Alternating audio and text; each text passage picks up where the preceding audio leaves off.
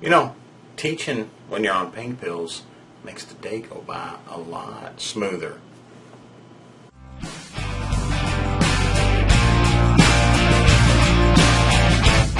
You make me feel so good.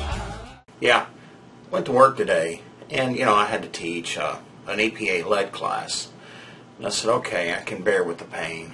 Well, we had to do a lot of moving, setting up equipment. It took about 30, 40 minutes. I was hurting, but okay, I can bear through this. So at about 10 o'clock, 10:15, it was like, fuck, I can't take this anymore. Sorry for the language. But I said, shoot, I can't take this anymore.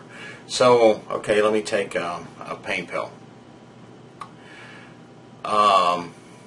Fast forward till about 1 o'clock, it's like, oh man, this is hurting. It's hurting bad. But of course I didn't want to take it because I was teaching a class, I didn't want to, mess the class up or anything, so let's push forward. 1:30, let me take another one.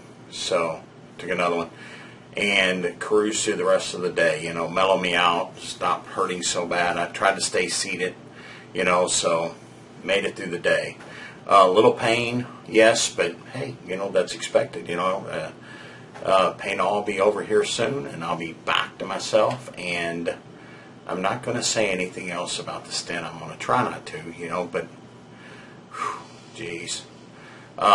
Just happy to get through the day. So anyway, it's been a great day. Had a great day teaching. Class loved it. Good compliments. Oh, you're the best instructor I've ever seen. Well, everyone's last instructor was the best instructor they've ever seen. So anyway, it's done. I got to teach again tomorrow, and I got to teach again Saturday. So, but I got Friday off to recuperate a little bit and get back to myself. So everything's good to go. So anyway, till tomorrow, I'll teach another class.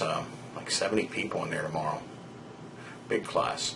So, but whether it's 1 or 70, I don't really care. Once you teach a class, it's you got to teach it one way or another, so it doesn't matter how big the class is. It's just more people to aggravate you, I guess. So anyway, till tomorrow. See you then.